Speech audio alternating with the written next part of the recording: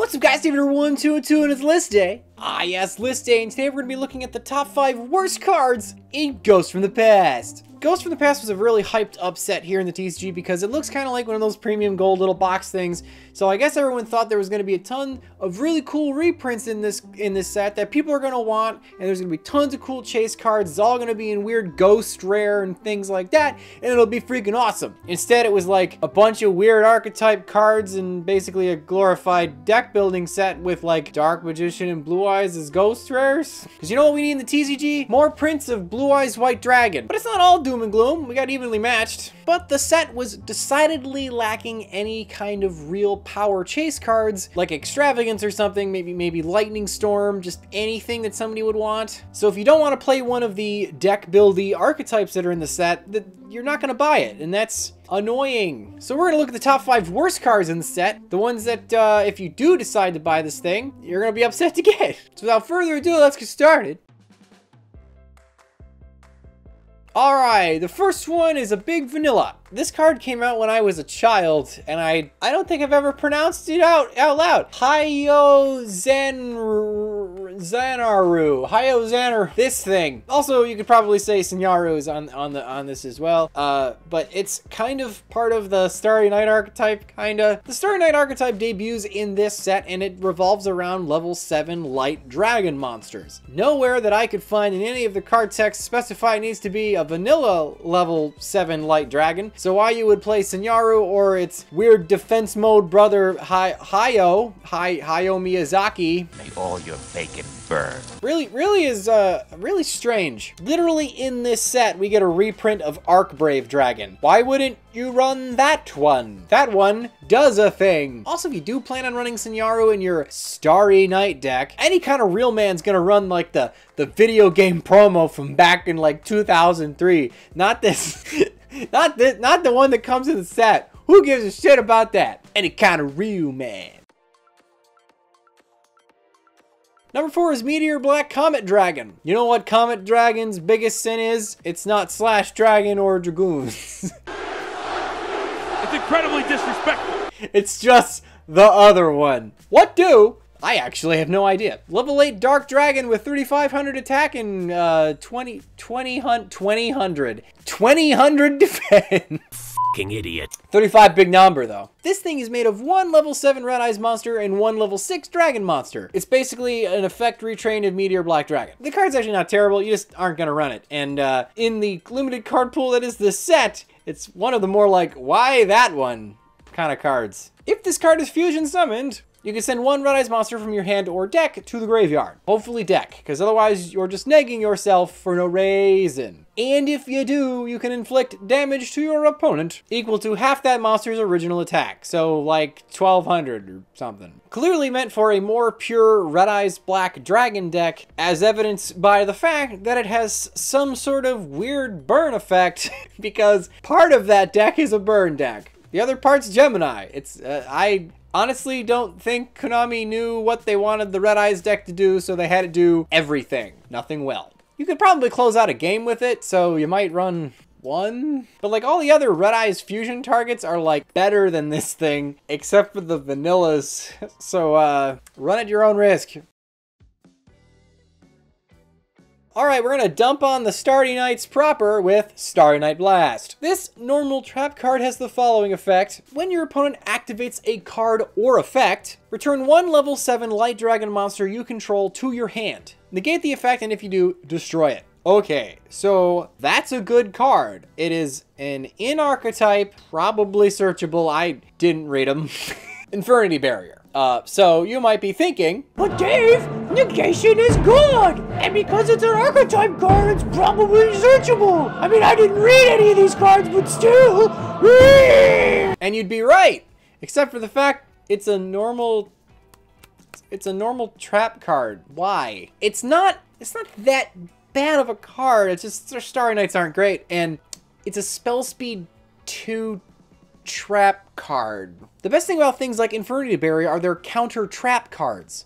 Your opponent can't respond to them except with other counter traps, which they probably don't have. The fact that it's a spell speed 2 means your opponents could use a monster to stop your trap card. That is oddly clunky. It's things like this where I'm like, wow, Konami, could you be more transparent when you make some decks just not as good as others? You gave the deck an in-theme negation card and you made it a normal trap. But it's just a weird thing to do.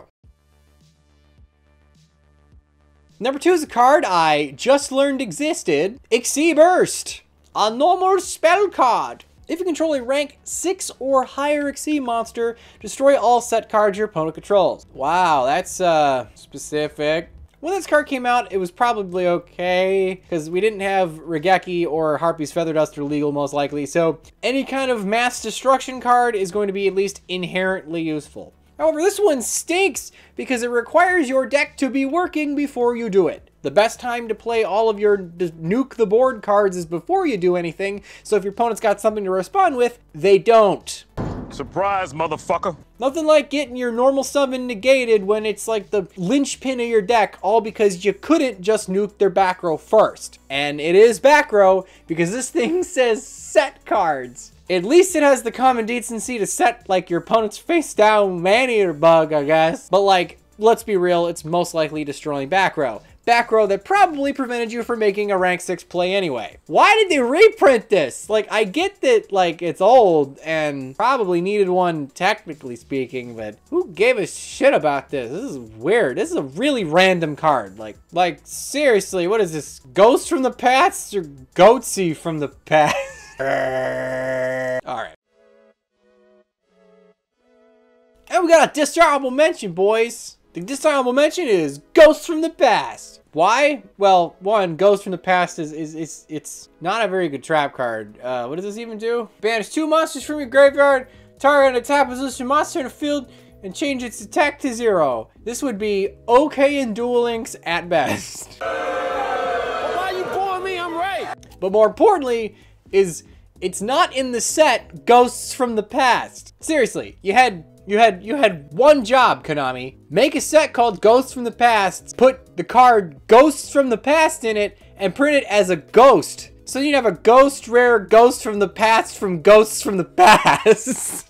Like, come on. If you have the option to go for the meme choice, always go for the meme choice. The player base will like it, even if it's stupid. How many people bought Scramble Egg for Pete's sake? Because it's a meme. Come on, Jerome, what the hell are you doing over there, man? Like, I should work for this company. Damn.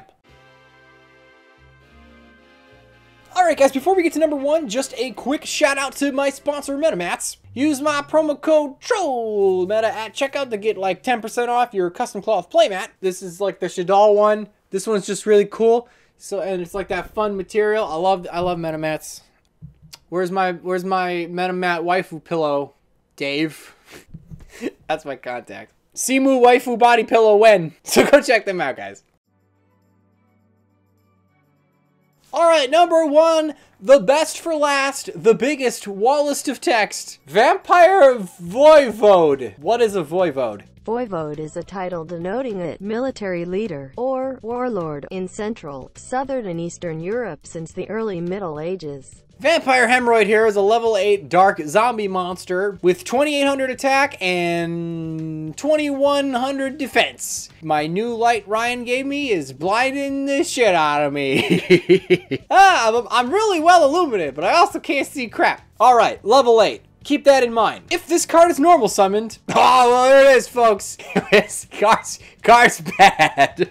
What the fuck? Okay, you had one job. Make it a level 5 or a 6. Because all the other vampires are 5s and 6s. And then a tribute summon isn't the end of the world. And we have, I think, what is it? Vampire Sorcerer that helps you with it or something. So, like, I don't even care what it does. It's a level. Why is it an 8? If this card is normal summoned, you can target up to 2 monsters in your opponent's graveyard, special summon to your side of the field in defense mode, but negate their effects. Okay, cool. That makes up for all the shit you had a tribute for it, I guess.